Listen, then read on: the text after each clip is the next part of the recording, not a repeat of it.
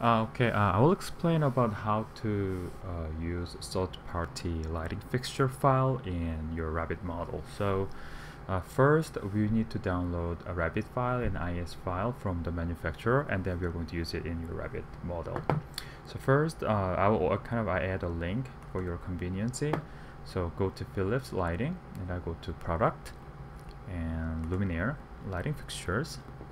And then just select whatever you like, and then I will select linear, and then suspended. It's just arbitrary, so, and I just guys click the first one. Okay, so there are many different types, and then what I'll do, if you go to download, there are PDF file. If you go down further, there is IS file and BIM file. So my recommendation, download the BIM file. Then you can download the BIM file. I already downloaded, and then what you have to do is just unzip them. It's 88 Revit family. Just unzip it, and then move it to wherever you can easily remember it. So this one is 88 Revit family. Okay, so your Revit file is ready, and before you jump into, I'll go to Tools, and then use calculation Carcajon. Just do some your initial layout design. And here actually I'm going to use MN. The reason why I'm using MN is when I check about the Revit file, Revit file does not have this MD IS file, and I can easily find MN IS file. So this one is not a single process. You should check. It's a multiple repetition process. So again, lighting is not a big industry, so actually it's not really perfect yet, so you have to go back and forth. So I will going to use, but make sure that what is 88616H01MN. I'll just take a look at about the specification sheet quickly. So this one is suspended and direct and indirect light, and using 1T5 high output lamp. And in option wise, WPSMR means the louver optic type, and NDGJU means the upper optic, meaning the how much download.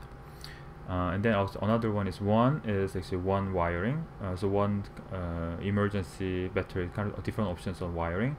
And voltage wise, meaning that 1, 2, 3 uses different voltage types, and also it has 3 different color and finish options: standard, factory color, custom color. So kind of those are things. So this is something what you need to know. So what does it mean that we are going to use 01MN means suspended 1L long T5 high output direct indirect semi-specular VDT louver, and M means M means semi-specular VDT louver, N means actually none actually. So it's kind of there's no there's no upper optics level. So this is what it is about. So we download IS file, we check about the specification sheet, and we make sure that what is the options. And then coming into Revit, okay, so now let's start using Revit. Okay, so this one is just simply the Revit's sample project, and what we have to do first is we need to create a reflected ceiling plan. So to create one, we go to View and Plan Views, and then create reflected ceiling plan, and then just create whatever you want. So kind of actually I already created level 1 here. I just delete and then I just recreate. So go to Plan View, Reflected Ceiling Plan, select level 1. If you click OK, then you are just created a reflected ceiling plan of level 1. So this is how does it look like.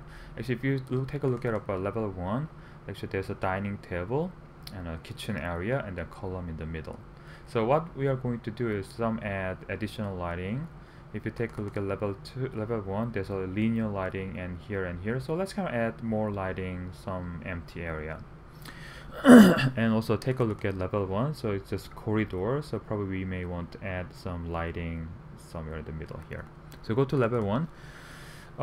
Reflected ceiling plan. So the first step you have to do is you have to import the family file. So go to Insert and load family, and then go to the folder you download your Revit file, Akieva, And actually there's a H01, there are kind of 5 different types. What we are going to use is H01, and it will open another window, and then it asks you to select which specific product you like to use.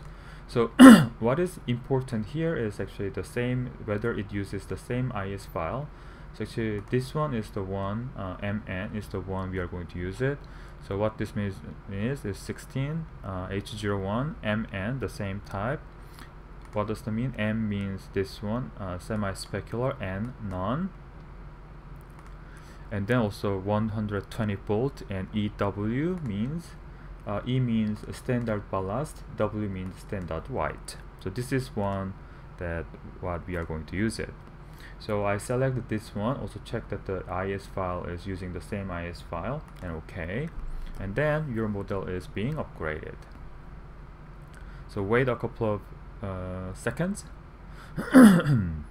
Excuse me. Then if you go down this project browser, go to family, then under family you can easily find lighting, and then now you see that there are Philips, probably there is lighting Archieva H01. This is what we import, and this is the model we actually selected. And all you have to do is to simply drag this one to your reflected ceiling plan.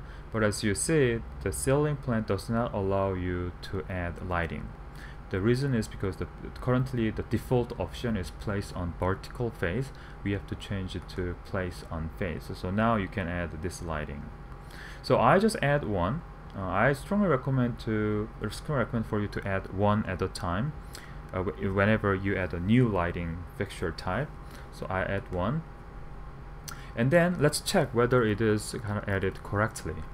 So I'm going back to view, and then I'll create a camera and then I'll take a look at it to see how does it look like. So now it is actually correctly added.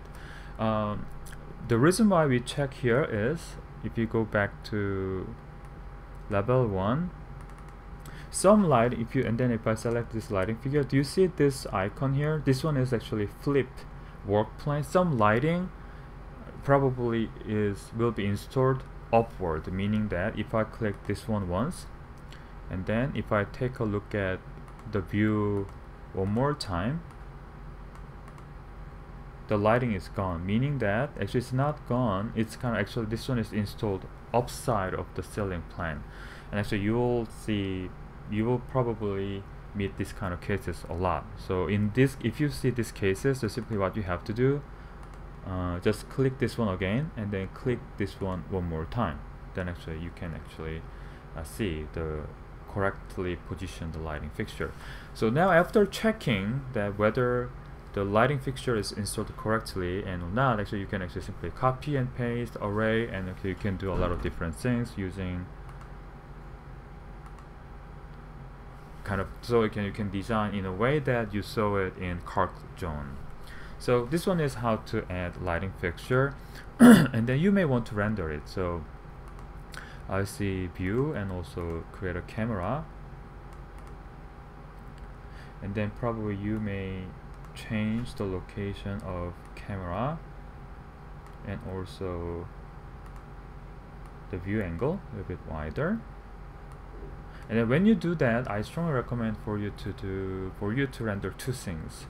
So one thing, when you render that, I will set this lighting as interior artificial only to see the effect of lighting. But actually that may not so good. But for the best rendering effect, I would recommend interior sun and artificial only. So I would recommend these two renderings. Okay, so that's it for how to use a third-party luminaire lighting fixture in Revit modeling.